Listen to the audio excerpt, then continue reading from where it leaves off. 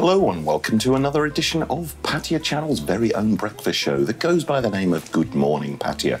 I'm your regular host, Nick Pendrell, but joining us on the co-host chair is the glamorous and lovely Kunjeeb. Hello, good Thank you morning. very much for joining us. Well, I really have to. You're the one who called me emergency. Emergency co-host today. Well, it's lovely to see you. Well, lovely to see you. And thank you for getting up bright and early to be with us today. No problem. And we also have a very interesting guest with us today in the form of Gregory from the Pattaya Music Club. How are you doing? Fine, thank you. Nice to see you here. Thank you. So, it's about Pattaya and it's about classical music. Right. Tell us what you do with classical music in Pattaya. Yeah. Well, our group is called Pattaya Classical Music. Right. We are basically an informal group of expats who get together to try and promote classical music concerts in Pattaya. Right. So, sorry. Go on. No, that's okay. I was going to ask, so what you do, you bring in the classical music Bands, if you like, yes. Yeah. We try and do that. We have two basic types of concert. First of all, a few times a year we try and get a big concert together. Recently we helped Tiffany and Pattaya International Ladies Club organize a concert in the Tiffany's, the full orchestra. In February, we organised a solo piano recital in Pattaya Bayshore Hotel. Okay. And Yamaha sponsored us, brought a piano down, because there isn't a suitable concert piano. What, in the whole of Pattaya? Except in one place. Wow.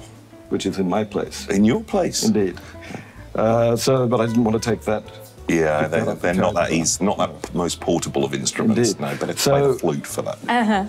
So we held that concert, and with one of the best Russian pianists in the world, Right. who's just recently won a major competition in America, the Gina Bacauer competition, Right. a couple of weeks ago. Before that, last year we did a concert. Mozart and Vivaldi come to Pattaya. It was a string orchestra, the same one that's coming next week. Essentially the same, by a different name, same people in it. They played Vivaldi's Four Seasons, ever popular. Sure. And they're coming again next Saturday, the 12th, 5 p.m. at Siam Bayshore Hotel to play an all Mozart program. Right, right. So how long have you been involved with this? When did you start? We started second half of last year. Oh, so it's quite recent then. It's quite recent, yeah. And at the same time, I started promoting small chamber music and piano recitals in my house, Right. which is otherwise known as Lulu and Daisy Goat Farm. Daisy Goat Farm. Yes, which is in fact an institution in Nong Plalai. If you look up the Google map, you'll see it. Oh, pointed that's in right. Nong They've Plalai. got that accurate, have they? Well, I had to submit an Yes. application. So that's a small room, 70 square meters, about the size of this room, and we can fit 30 people or so. Oh, all right. That's good. And we have wonderful musicians coming. Excellent. In fact, I'm just going to the airport after this interview to pick up a fellow I've invited from Croatia to come and play for us. Really? He's just coming to Pattaya to play in my place. Good grief. That's dedication on his behalf to fly all that way for one concert. Oh, well, I'm paying him for it. So he'll get something for it. So your love of classical music, I take it, dates back quite a long way. Decades. Decades and decades. So what first got you interested in classical music? Oh, gosh, what first got me interested? Probably my father playing, who was that fellow, Jose Carlos's Switched On Bach. Oh, really? You know, the Moog synthesizer of the 60s? Yes. Okay, that's probably what got me interested in it, but I didn't realize at that time that it was classical music. And then I think maybe some years later, my mother heard me listening to Paganini violin concertos with disdain. She thought Paganini was a bit trivial. I think actually Paganini is wonderful, so all for Paganini violin concertos, of which there are 6. So she bought me a few LPs in those days, vinyl, and that got me interested at about the age of 17. 17? Yeah, that's a quite early age. And how long have you been in Pattaya? Oh, Pattaya. 2001. Oh, a long, long well, time. that's 13 long. years. Yeah. That's So a long- was the classical music scene in Pattaya like this sort of void desert before you started to form this company and bring classical music here? Probably, probably. Yes, I mean, there have been previous attempts to hold concerts in Pattaya. Right. There have been a few concerts, and there are occasionally informal concerts being held. For example, Mantra holds concerts sometimes, but there is no group that I'm aware of that has, well, other than us, there was, but they dissolved, who has an agenda of trying to bring concerts here and making a name and having a website and trying to generate interest and generate some continuity. Yes, yeah. So how many events per year are you planning on organising, say, this year, for example? Well, this year, this will be probably this will be our second or third, fourth, 4 or 5. Okay. Because we're all, it's just a hobby. Right, sure.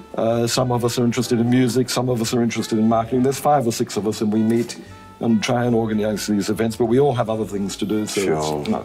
it's just... So this is just something you do? This is a hobby. Oh, yeah, this is just a hobby. Yeah. Even the concerts at my place, it's just a hobby. So I can imagine there's a huge amount of organisation involved, and the more people that are involved, Correct. the more Well, a big- organisation yeah. there's going to be. A big concert like the one in Siam Bayshore on Saturday 12th. That's a lot of work. Right. Organising Right. big concerts, and we tend to burn out and get fed up with it. I can imagine. I can imagine. Yeah. The idea of doing 2 or 3 together. Originally, we had the ambitious idea that we would do 6 or 12 in a year. Or I think 6 in a year, but it's a lot of work. It's a lot. Especially the But- marketing. The marketing is really the main thing. Yes, correct. Right, turning up on the day and telling people to sit here and open this door and what have you, and then making a little speech that's no big deal, but the marketing, Yes. trying to reach people, Yes. that's a big... So what people are you reaching in your past concerts? Well, we're mainly reaching expats. During the high season, we were trying to reach Russians, and we reached quite a few Russians. Okay. Right. This low season, they're not such a market because I'm told most of them have gone home, although there's still a few around. We would like to reach Thai people because the majority of the population is Thai people. Sure. And the majority of the people who click on the Pattaya Classical Music Facebook page, click on likes, are Thai people. All right. Right. And young Thai people. And we have special discounts for people under the age of 26. You there? Yes, you just qualify. We have special discounts, 300 baht instead of the usual 500 baht, because we want to try and encourage young people and also Thai people. But we want to try and encourage Thai people, whatever age they are, because they are the majority of people in Absolutely. Pattaya. Well, And I'm sure, and many of them are interested, but I think they don't dare. They think maybe that it's a Farang event. Yeah. Yes. So it's difficult to reach them. it's easy to reach them. It's But, difficult to yeah. persuade them. Yeah. Yes, What that's what I about mean. Thai performers? Do you They're all get- Thai performers that are coming down. this Oh, time. so they Oh, are yes, Thai. absolutely. We're Tasana Nakawachara, Siripong Tiptan. Siripong is the concert master. That's the first violin of Bangkok Symphony Orchestra. Yes. Wonderful violinist. Tasana is the director, deputy dean of Yeah, he's a Silpakorn, director of Silpakorn University, and he's one of the finest violinists in the country. Really? Absolutely superb. Yes. All right, that's interesting. First class. They're first class musicians, Yeah, yeah. It's definitely not some squeaky local band that we're bringing out. They're first class, world class. And the conductor is Momluang Usni Pramod, who is one of the original classical music founders of Thailand back in the 50s. I think they started this orchestra called Pro Musica. Actually, they started as a string quartet, and they developed into Pro Musica, and then they developed into Bangkok Symphony Orchestra, and the idea of Pro Musica was left by the wayside. And so Tasana had the idea to start up a chamber orchestra. Right. So this is a small orchestra, but it has, it'll have woodwind as well, a few woodwind, Right. as well as strings. So it's not just a string orchestra. It has, Oh, interesting. yeah. So what is the biggest event that you've held to date? Or It was the first one we did, the Vivaldi Mozart. And how many? We had about 350 people. We had so many people, we had to find new chairs, more seats to cram people in. It was too much. Successful. Yeah, it was very successful. I mean, it shows that there is a great thirst for classical music in Pattaya. I mean, there's so many people, there's bound to be... Yeah, by the law of averages. Yeah, by the law of averages, there's bound to be a critical mass sufficient to go to a few concerts. So, you know, our organisation is a non-profit organisation. All we want to do is hold the concerts and break even, so we try and keep the price low and make it accessible. Well, the price is low, and, you know, you pay for the ticket, but for something very marvelous. It is I know. big. To me, 500 baht sounds like a bargain, because what sort of prices would you pay to see this calibre of musician perform in London or New York or something? Yes. You'd probably pay, say, 50, 60, 70, 80 euros, maybe 1,500 baht, 2,000 baht. Yeah. So that's a real bargain. $100. Oh, yeah, it's a real bargain. Like But, that. But it's actually 500 baht is pretty much the standard price for small concerts in Bangkok. Yeah, right. So, for example, if you go to, I think even the Thailand Philharmonic Orchestra is 500. I'm not sure about Thailand Philharmonic. It's more 1,500 to... Is it? The Bangkok Symphony Orchestra is 1,500, but then they have international artists that... That's more. That's more. Yeah. And at my place at Eel Swamp, by the way, Eel Swamp is the name of the place, which is the English translation of Nong Plalai. Right. All right. Eel Swamp, yeah, it is. Is that right? Yes. I didn't think of that, Nong Plalai. Sounds a lot nicer in Thai. Well, in Thai it sounds nicer, whereas in English, like, yeah. But you won't forget Eel Swamp if you hear it. No, I've What's the name of that one. place? What was it? And where exactly in Nong Plalai?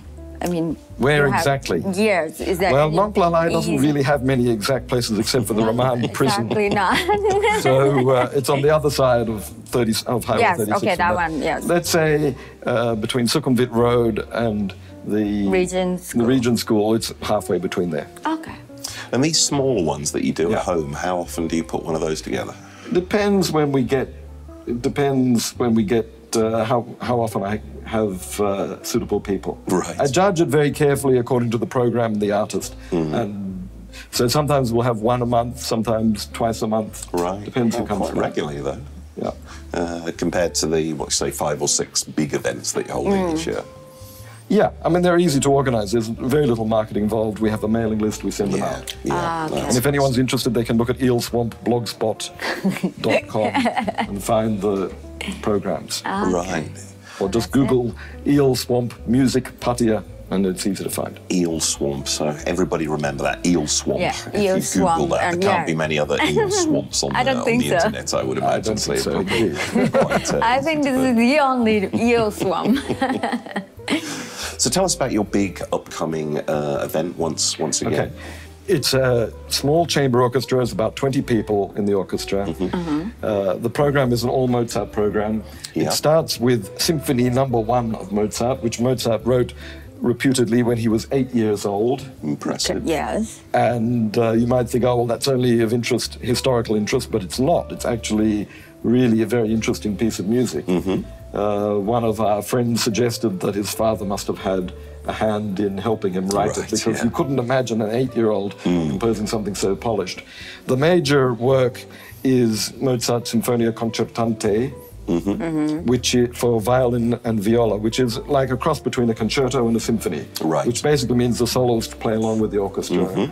So, but this is one of Mozart's absolutely most wonderful, sublime works. It brings a tear to the eye. It is so beautiful. And where is it being held again? Siam Bayshore. Siam Bayshore. And the date is? Saturday the 12th of July. 12th of July. 5 p.m. July, 5 p.m. Let me stress that. It's 5 p.m. because we thought, why have concerts on at dinner time? Either have it before or after. So. And what's the running time of a classical? It'll run for an hour and a half or so. So it'll, we'll probably start a bit late, 5:15. So it'll be finished by 7. How do people find out more information about it? Go to our website, pattayaclassicalmusic.com, go to the Siam Bayshore Hotel, go to the reception and buy more than one, buy many tickets. So you can buy ticket at the Siam Bayshore Hotel for a mere 500 baht. Very good. Well, thank you for coming and joining us. Pleasure. Best of luck with the forthcoming concert. Thank you very much. Thank you. And our viewers, stay tuned and we'll be right back with part 2 soon.